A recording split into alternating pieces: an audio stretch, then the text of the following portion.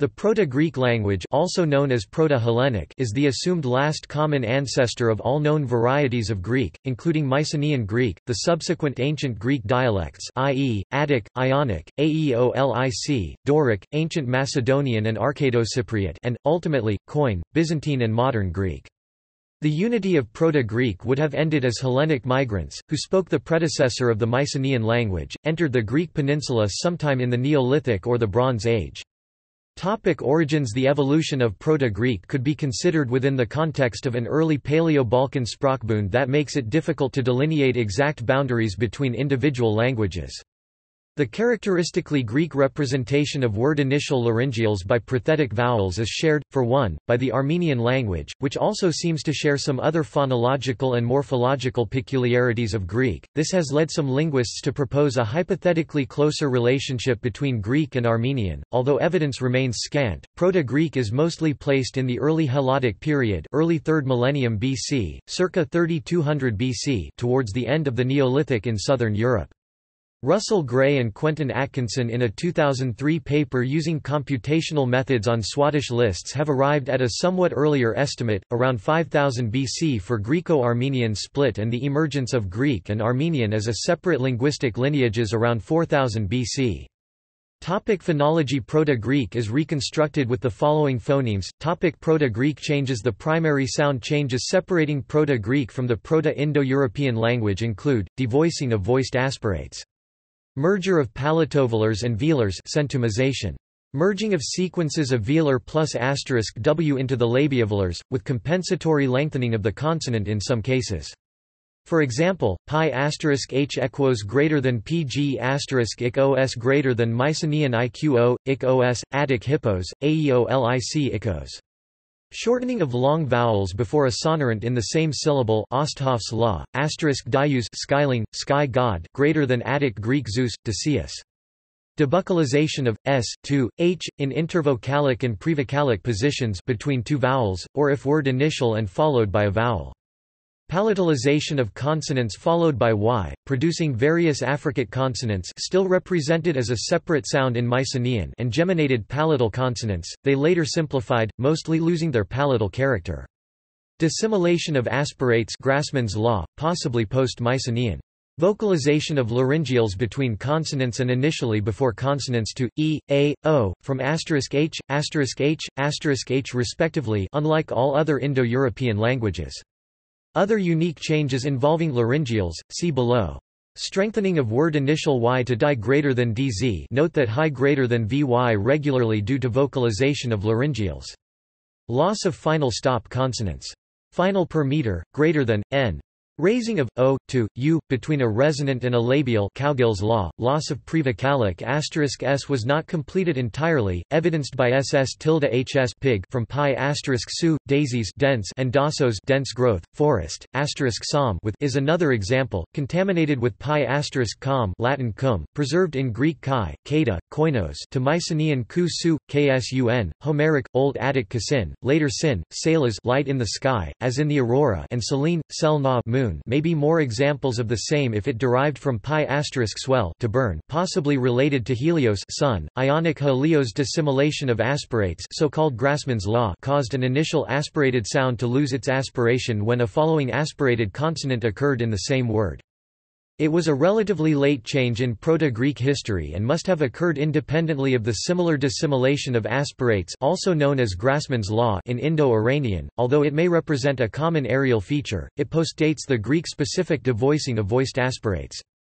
It also postdates the change of s greater than h as it affects h as well. Echo I have.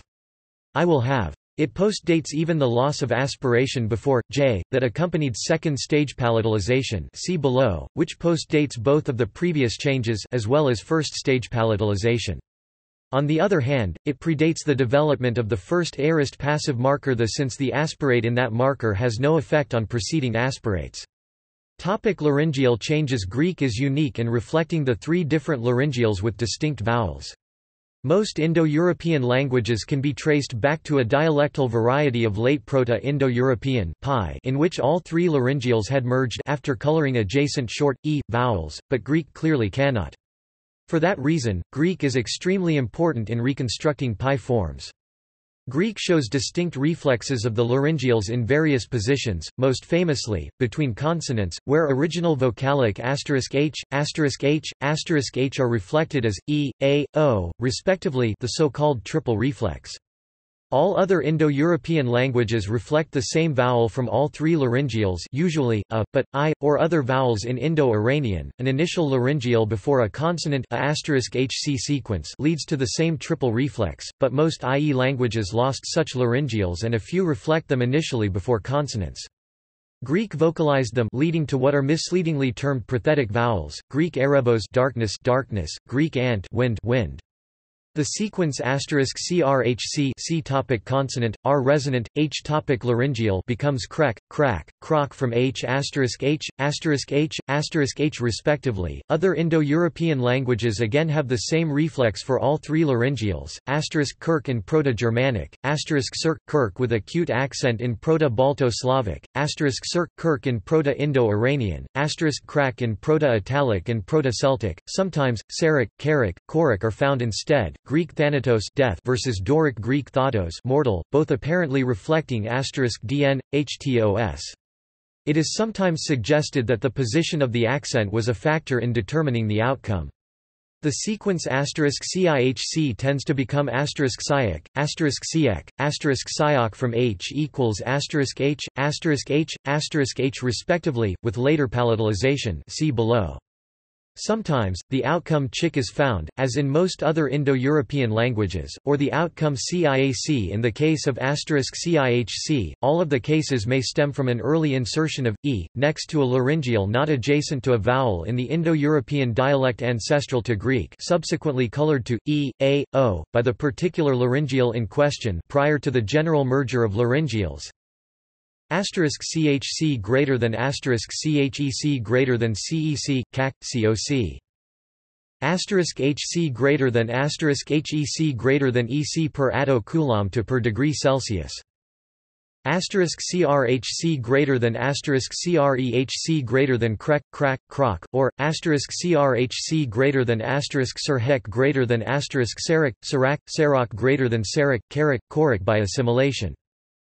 **cihc greater than **cyehc greater than siac, siac, siac, or **cihc greater than **ciehec greater than **cihac greater than **chiac greater than ciac, or **cihc remains without vowel insertion greater than chick. A laryngeal adjacent to a vowel develops along the same lines as other Indo-European languages. The sequence **crhv c Consonant, r. Resonant, h. Laryngeal, v. Vowel passes through **crhv, becoming carv. The sequence **cehc becomes sec, cac, cock. The sequence **cohc becomes cock. In the sequence **chv including chr, c, with a vocalized resonant, the laryngeal colors a following short, e, as expected, but it otherwise disappears entirely as in most other Indo-European languages but not Indo-Iranian whose laryngeal aspirates a previous stop and prevents the operation of Brugmann's law. In a **vhv sequence a laryngeal between vowels, including a vocalic resonant r, the laryngeal again colors any adjacent short, e, but otherwise vanishes early on. That change appears to be uniform across the Indo-European languages and was probably the first environment in which laryngeals were lost. If the first V was *I*, *U or a vocalic resonant, a consonantal copy was apparently inserted in place of the laryngeal, *CIHV greater than *CIYV, *CUHV greater than *CUWV, *CRHV possibly greater than *CR, with R, always remaining as vocalic until the dissolution of vocalic resonance in the various daughter languages. Otherwise, a hiatus resulted, which was resolved in various ways in the daughter languages, typically by converting I, U and vocalic resonance, when it directly followed a vowel, back into a consonant and merging adjacent non-high vowels into a single long vowel. Palatalization. Proto-Greek underwent palatalization of consonants before *y. This occurred in two separate stages. The first stage affected only dental consonants, while the second stage affected all consonants. The first palatalization turned dentals plus *y into alveolar affricates. Alongside these changes, the inherited clusters *ts, *ds and *ts all merged into *ts. In the second palatalization, all consonants were affected. It took place following the resolution of syllabic laryngeals and sonorants. The following table, based on American linguist Andrew Zieler, shows the developments. In post-Proto-Greek times, the resulting palatal consonants and clusters were resolved in varying ways. Most notably, *n and *r were resolved into plain sonorants plus a palatal on glide, which eventually turned the preceding vowel into a diphthong. In the time between the first and second palatalizations, new clusters *tsy and *dzy were formed by restoring a lost *y after the newly formed *ts and *dz. This occurred only in morphologically transparent formations, by analogy with similar formations where *y was preceded by other consonants. In formations that were morphologically opaque and not understood as such by speakers of the time, this restoration did not take place and *ts and *dz remained. Hence, depending on the type of formation, the pre-Greek sequences *ti, *ty and *di have different outcomes in the later languages. In particular, medial *ti becomes Attic s in opaque formations, but tt in transparent formations. The outcome of pg medial *ts in Homeric Greek is s after a long vowel, and vacillation between s and ss after a short vowel, tatsi dat. Place. Rug foot examples of initial *ts, pi *tig avoid greater than pg *ts e.g. greater than Greek sabomai worship, be respectful ved, tiaj flee pi *dy notice greater than pg *saw greater than door, s ma, at, sema sign ved, dhy thought, contemplation examples of medial *ts morphologically opaque forms, first palatalization only, preg *totios as much greater than pg *totsos greater than at, tosos, home, tosos, cf. Ved, tati, lot, tot so much, many pi *medios middle greater than pg *metzos greater than at, mesos, home, mesos per meter asos, boo, metos, other dial, mesos cf. Ved, madhya, lot, medius examples of medial *, morphologically transparent forms, first and second palatalization, pi *herht yo iro greater than pg *erato greater than Attic erato, usual non-Attic eraso cf. Erates oarsman pi *kratios greater than preg *cratian better greater than pg *kraton greater than Attic crichton, usual non-Attic crason cf. Kratos strong. Other post-Proto-Greek changes. Sound changes between Proto-Greek and all early dialects, including Mycenaean Greek, include, remaining syllabic resonants *m, *n, *l, and *r, are resolved to vowels or combinations of a vowel and consonantal resonant. It appears that the process still occurred within Proto-Greek, and resulted in an epenthetic vowel of undetermined quality denoted here as *. This vowel then usually developed into a but also o in some cases. Thus, *m, *n, greater than *, but greater than *m, *n before a sonorant. Asterisk appears as o in Mycenaean after a labial, pe mo spermo seed versus usual sperma 10, hecaton 100 versus usual deca, hecaton. Asterisk l, asterisk r, greater than asterisk l, asterisk r, but asterisk l, asterisk r before sonorants and analogously. Asterisk appears as o in Mycenaean Greek, Aeolic Greek and Cypro-Arcadian. Example: pi *str, tos greater than usual stratus, Aeolic strotos army, post pi *ker, da heart greater than Attic cardia, Homeric crati, Pamphylian corsdia. Loss of s in consonant clusters, with compensatory lengthening of the preceding vowel Attic, Ionic, Doric or of the consonant aeolic, asmi I am greater than emi, imi or emi. Creation of secondary s from clusters, *nty greater than ns. It was, in turn, followed by a change similar to the one described above, loss of the n with compensatory lengthening, *apont ya greater than apontsa greater than apusa, absent, feminine. Conversion of labiovelars to velars next to u, the Bocolos rule. In southern dialects including Mycenaean, but not Doric, t greater than c assimilation, the following changes are apparently post-Mycenaean, loss of h, from original, s, except initially, e.g. Doric nakaz having conquered loss of j, e.g. trays 3 loss of, with in many dialects later than loss of, h, and, j. Example, atos year from *quatos. Loss of labiovelars, which were converted mostly into labials, sometimes into dentals or velars next to u, as a result of an earlier sound change. See below for details. It had not yet happened in Mycenaean, as is shown by the fact that a separate letter q is used for such sounds. Contraction of adjacent vowels resulting from loss of h, and, j, and, to a lesser extent, from loss of, with, more in Attic Greek than elsewhere. Rise of a distinctive circumflex accent, resulting from contraction and certain other changes. Limitation of the accent to the last three syllables, with various further restrictions. Loss of n, before, s, incompletely in Cretan Greek, with compensatory lengthening of the preceding vowel. Raising of a to e, in Attic and Ionic dialects but not Doric. In Ionic, the change was general, but in Attic it did not occur after I, E, or R. Note Attic core girl loss of h, and, with after a consonant was often accompanied by compensatory lengthening of a preceding vowel. The development of labiovelars varies from dialect to dialect, due to the Pi Bocolos rule. Labiovelars next to u had already been converted to plain velars. Bocolos herdsman, cow, goatherd, goat, elicus small, light. In Attic and some other dialects but not, for example, lesbian, labiovelars before some front vowels became dentals. In Attic, k and k became t and th, respectively, before, e, and, I, while g became d before, e, but not, I. Cf. Theno I strike, kill.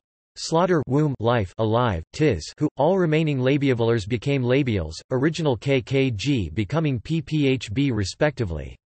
That happened to all labiovelars in some dialects like lesbian, in other dialects, like Attic, it occurred to all labiovelars not converted into dentals. Many occurrences of dentals were later converted into labials by analogy with other forms, balos missile, balemnon spear, dart dialectal dalemnon by analogy with balo I throw a missile, etc., bol a blow with a missile. Original Pi labiovelars had still remained as such even before consonants and so became labials also there. In many other Senem languages such as Latin and most Germanic languages, the labiovelars lost their labialization before consonants. Greek pemptos. Fifth topic morphology topic noun. As Mycenaean Greek shows, the Pi dative suffix I, instrumental suffix phi, and locative suffix c cases are still distinct and are not yet syncretized into other cases. Nominative plural oi, I replaces late Pi os, as. The superlative in tatus becomes productive. The peculiar oblique stem gunaic women, attested from the Thebes tablets as probably Proto-Greek. It appears, at least as gunai in Armenian as well. Topic pronoun. The pronouns hutos, ekinos and autos are created. The use of ho, ha, tun as articles is post-Mycenaean. Topic verb. An isogloss between Greek and Phrygian is the absence of r endings in the middle voice in Greek, apparently already lost in Proto-Greek. Proto-Greek inherited the augment, a prefix e, to verbal forms expressing past tense. That feature is shared only with Indo-Iranian and Phrygian and to some extent, Armenian, lending some support to a Greco-Aryan or Inner Pi proto-dialect. However, the augment down to the time of Homer remained optional and was probably little more than a free sentence particle, meaning previously, in the proto-language, which may easily have been lost by most other branches. The first-person middle verbal desinences my, man replace I, a. The third singular fere is an innovation by analogy, replacing the expected Doric *fereti, Ionic *ferezi from pi *bereti. The future tense is created, including a future passive as well as an aorist passive. The suffix ka is attached to some perfects and aorists. Infinitives in ian, enai and men are created. Numerals. 1. Asterisk ems tilde asterisk ens masculine, asterisk mia feminine greater than myc, me, hemi, dative, at, ion, highs henos mia highs henos, mia. 2. Asterisk duo greater than myc, duo, duo, home. Dio duo, at, ion, dio duo. 3. Asterisk trays greater than myc, t re, trins, at, ion, trays trays, lesb. Trace trace, cret, trace trace. 4. Nominative asterisk k atwars, genitive asterisk k eterin greater than myc. Que to ro we, k atro wes, four-eared, at, taters taters, ion. Tasers tasers, boo. Peters peters, thes. Piters piters, lesb. Pissires pissures, door. Tators tators. 5. Asterisk penk e greater than at, ion, pente pente, lesb, thes. Pempe pempe. 6. Asterisk huix greater than at. Hey x, door, a wakes. 7. Asterisk hept greater than at. Hepta hepta. 8. Asterisk octo greater than at. Octo octo. 9. Asterisk ena greater than at, enia enia, door. nn. 10. Asterisk day greater than at. Deca deca. 100. Asterisk hecton greater than at. Hecaton hecaton. Topic. See also. Proto-language. Greeks. Ancient Macedonian language. Paleo-Balkan languages. Pre-Greek substrate.